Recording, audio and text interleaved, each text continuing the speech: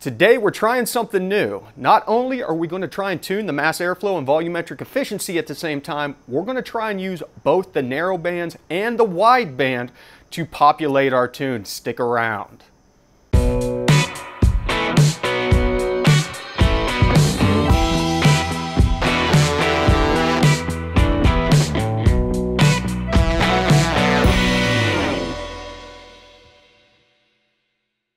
This video is intended for educational purposes only. Improper tuning can cause catastrophic mechanical damage, and you should do your own research before attempting any changes like this to a vehicle. Attempt custom tuning at your own risk.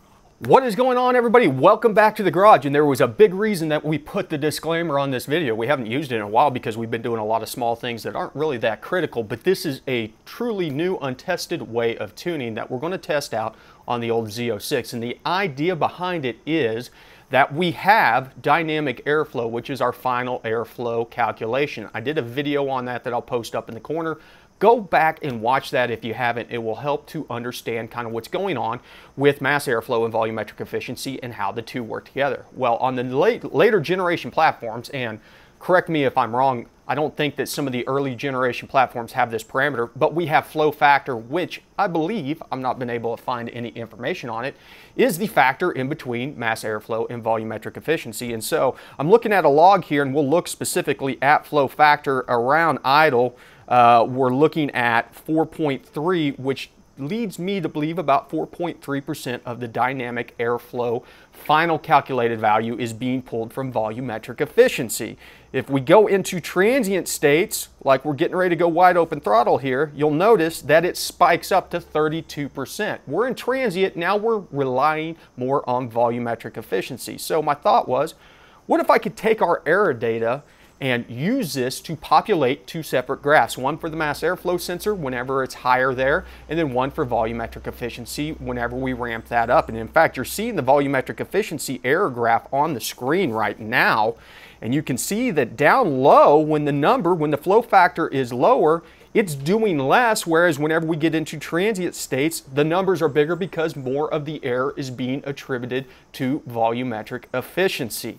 This is all theory, mind you, but I took it one step further. I said, instead of just running off the mass airflow sensor or off the wideband whenever we're in open loop, what if we leave it in closed loop and use our fuel trims along with our wideband in order to get our error output? The reason behind that being that whenever our narrow bands are operational, you should watch your wideband. It's usually very close, very small error percentage.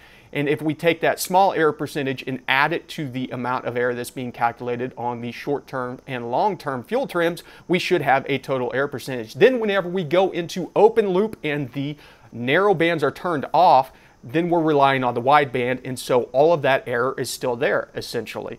And so what we end up getting is some custom math, and I'm going to open this up, and it basically looks the same in between the two, but we have a MAF flow factor and a VE flow factor.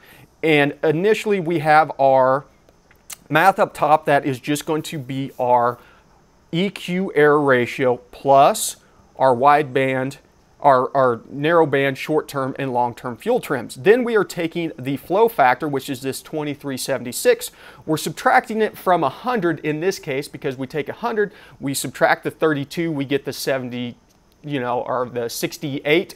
And so that 68 is what we're attributing to the mass airflow sensor, and then we multiply it by 0.01 to turn it into a percentage, aka 78% or 68% in this case. So we take our error that we've calculated off of our wideband and fuel trims, multiply it by that 68% to get 68% of the error is in the mass airflow, and then vice versa. On the VE, we do the same thing, except at the end, we take the actual flow factor number right there and just multiply it by 0.01 to get that percentage. In this case, it would be 32% of the error is attributed to the volumetric efficiency table. So what we're going to do now is we're going to go ahead and open up the tune that is on the Z06.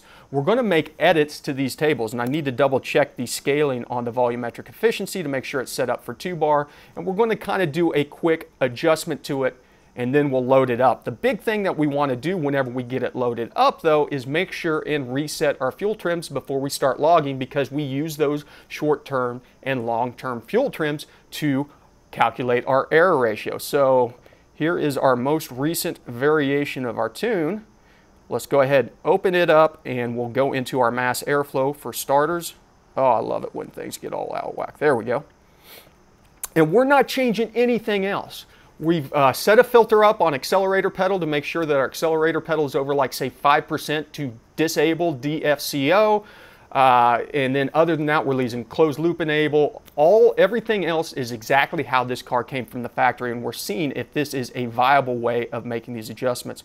Looking at our scaling, we're 0, 1200, 1271. Let's verify our mass airflow. It is different, so I'm going to go ahead and update my scaling to match this graph. We will go to our column axis and copy our labels. Go over to our flow factor, MAF, and update these. And it'll generate a new graph for us. And here's our new air graph. You can see we're running lean. We have a cold air intake, and we put the mid pipes on, the catless mid pipes, so that's to be expected.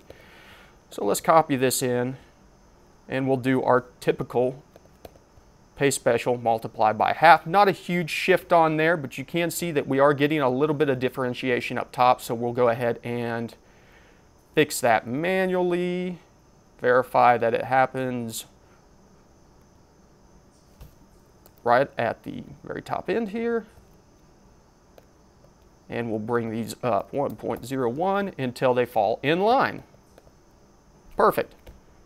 Okay, we'll do the same thing for volumetric efficiency, and this is set up for a 1 bar, which we know is not the case. Let's go ahead and edit this out to a 2 bar, which is, my guess is where the zones are set up on this one.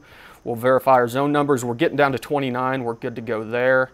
And then we will also double check to make sure our scaling is correct. We're at 10 to 199, so we're looking at a 10, 13, 16. Make sure our 2 bar, 10, 13, 16, that matches up, and then we're at 200 on the RPMs 468. And so 468, we'll go ahead and copy this.